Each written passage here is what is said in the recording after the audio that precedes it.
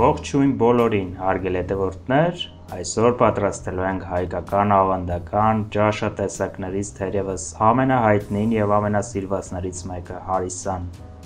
Արագ անցնենք գործի։ Այսպես վերցրել եմ 1.5 կիլոգրամանոց կամ կիլո 1600 գրամանոց հավ,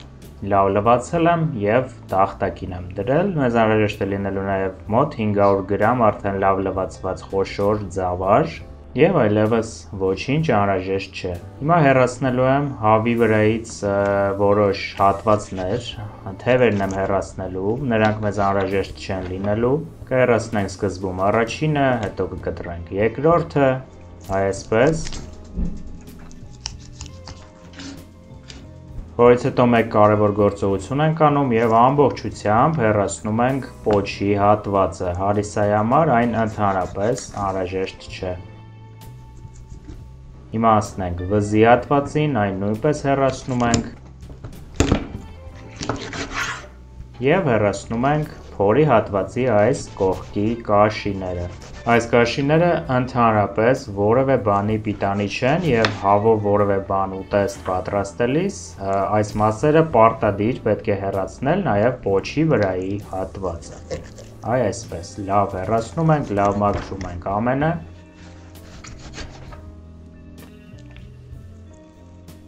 Եթե փետուրներ ենք նկատում որևէ, այսպես հեռացնենք կամ սարքով կամ ձեռքերով, ինչպես հարմար է, եւ հիմա կդնենք հավի միսը առանձին մի փոքր թասի մեջ եւ կավելացնենք այնքան ջուր, որ այն գրեթե ամբողջությամբ լինի ծածկված։ Ջուրը սառը վիճակում է, դնում ենք կրակին եւ եփում ենք նախնական 10 րոպե, մոտավոր 5-5 րոպե յուրաքանչյուր կողմից, սկսած եռալու պահից եւ թափելու ենք առաջին ջուրը։ Ամբողջ իմաստն այն է, որ առաջին կեղտոտ ջուրը մենք հեռացնենք։ Հիմա տեսնում ենք, որ փրփուր է արտադրվել, որքան էլ շատերի համար կլինի տարօրինակ, բայց փրփուրը հիմա մենք նույնպես հեռացնում ենք, չնայած այն բանի, որ ջուրը ինչպես նշեցի եւս հեռացնելու ենք, սակայն ես այս գործողությունը եւս կատարում եմ։ Դուք կարող եք այս գործողությունը բաց թողնել։ Հիմա շրջում ենք մյուս կողմի վրա, այսպես զգուշորեն, եւ ինչպես նշեցի, եւս 5-ից 7 րոպե մյուս կողմի վրա եւս։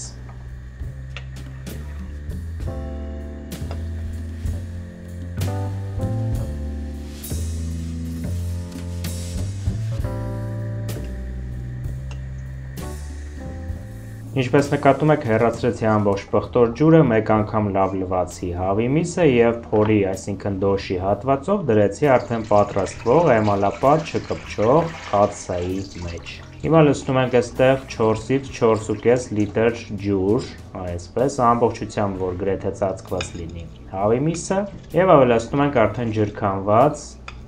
ձավարը։ Տեսեք, թե ինչ խոշոր հատիկներով ձավար եմ ընտրել այս անգամ, եթե որևէ մեկին հետաքրքիր է, կարող եմ ներկայացնել ֆիրման, բրենդը մեկնաբանությունների բաժնում։ Այսպես հիմա գթալով կտարածենք ձավարը բոլոր կողմերից գեղեցիկ, որպեսզի քիչ թե շատ հավասար լինի, դա որևէ նշանակություն չունի, այդուհանդերձ ես այդպես եմ աշխատում եւ հեռացնենք մի փոքր ջրից, քանի որ այսքան ջուրը միանշանակ շատ է լինելու։ Ջուրը հեռացրեցինք, ծածկում ենք կափարիչով եւ միջին կրակի ներքո առանց խառնելու, որևէ դեպքում չենք խառնելու հիմա հարիսան, եփում ենք նախնական 2 ժամ։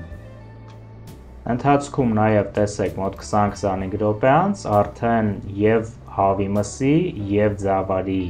եփվելու հետևանքով առաջանում է այսպիսի փրփուր, նույնպես հեռացնում ենք, որքան որ առաջանա, այնքան հեռացնելու ենք գթալի միջոցով, այսպես, որից հետո նորից կծածկենք կափարիչով եւ կշարունակենք մարմանդ կրակի ներքո հանգիստ եփելը։ Ասեմ, որ ընտրել եմ այնպիսի ձավար, որը շուտ եփվող է եւ տուփի վրա գրված է, որ այն եփվում է 1 ժամվա ընթացքում եւ մեզ համար էլ ավելի լավ, կարծում եմ ձեզ նույնպես ձեռնտու կլինի ընտրել հենց այդ տեսակի ձավարը, այնպես որ նորից եմ կրկնում, կգրեմ մեկնաբանություններում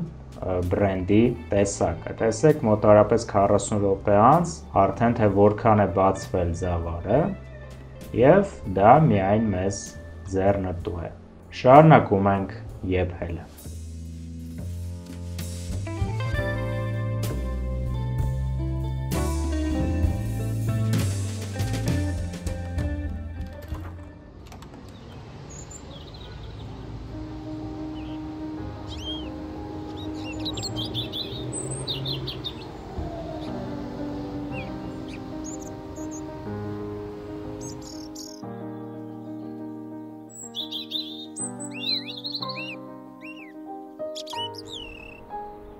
Գարունը այնքան ծաղիկ է վառել, գարունը այնպես պայծառ է կրկին, ուզում եմ մեկին քնքշորեն սիրել, ուզում եմ անուշ փայփայել մեկին։ Տեր Աստված, տեսնես, ինչ է բերելու մեզ այս գարունը, և երբ է գալու իսկական գարունը, որը կզգանք մենք բոլորս։ Իմ բացված սրտում հնչում է մի երգ, կարծես թե մեկը ինձ է երազում, կարծես կանչում է ինձ մի քնքուշ ձեռք։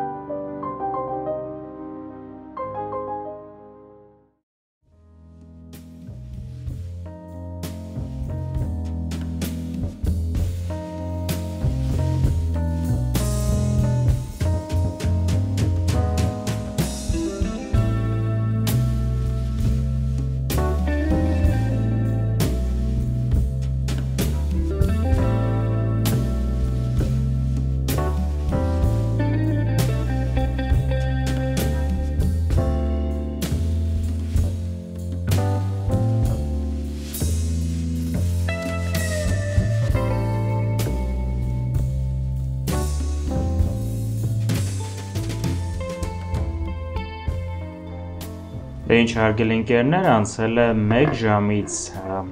ավել, մոտարապես 1.5 ժամ, տեսեք որքան է արդեն բարձրացել ձավարը, եփվել և այս պահից սկսած մենք կատարում ենք հետևյալ գործողությունը։ Ես ասեմ, որ չեմ առանձնացնելու ոսկորները միանգամից և ոսկրան չեմ անելու միսը լցնելու հետ, այլ միանգամից հենց այսպես գդալի միջոցով տրորում ենք այսպես հավի միսը, առանձնացնելով ոսկորները արդեն փափկած և ոսկորներից հանգիստ անջատվող հավի մսից։ Այսպես սեղմում ենք անընդհատ, տրորում և սկսում ենք արդեն այս պահից սկսած լավ խառնել այս ամենը առանց դադարելու։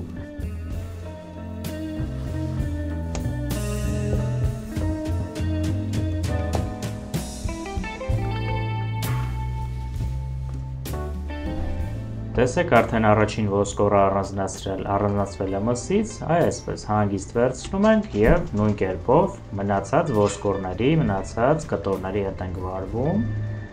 և եթե դուք համոզված եք, որ ձեր կաթսան կպնող չէ, բարձր որակի է,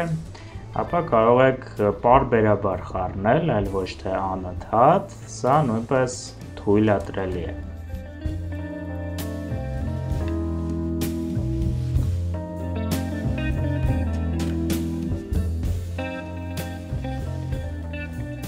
Այսպես վերցնում ենք կտորները, որոնց վրա որ միս է մնացել, պոկում ենք, լցնում ենք հետ, այսպես, և ամբողջությամբ բոլոր ոսկորները հանում ենք, որի վրա կրկին անգամ միս է մնացել, պոկում, լցնում ենք նորից ետ, և սկսում ենք հանգիստ խառնելը։ Բոլոր մսի կտորները պետք է վերածված լինեն թելերի։ Մենք պետք է ստանանք թանձր մի այսպիսի զանգված, որի մեջ հազիվ պետք է երևան ձավարի հատիկները, իսկ մսի կտորները, ինչպես արդեն ասացի, պետք է վերածված լինեն թելերի։ Լուծենք աղի հարցը և այսքան քանակության զանգվածին ես կավելացնեմ 1 ճաշի գթալ աղ, ոչ լիքը իհարկե, սա լիովին բավական է։ Խառնում ենք անընդհատ և այսպես եփում ենք ևս 1 ժամ առնվազն, ընթացքում արդեն կերևա ամեն բան և կհասկանանք պատրաստ է արդյոք հարիսան թե ոչ, ընդհանուր առմամբ 3-ից 4 ժամ մեզ լինելու է անհրաժեշտ։ Ահա տեսնում եք դեռևս զանգվածը ջրիկ է, շատ շուտ է խոսել պատրաստ լինելու մասին, այնպես որ առնվազն 1 ժամը այս պահից սկսած հաշվի ենք առնում։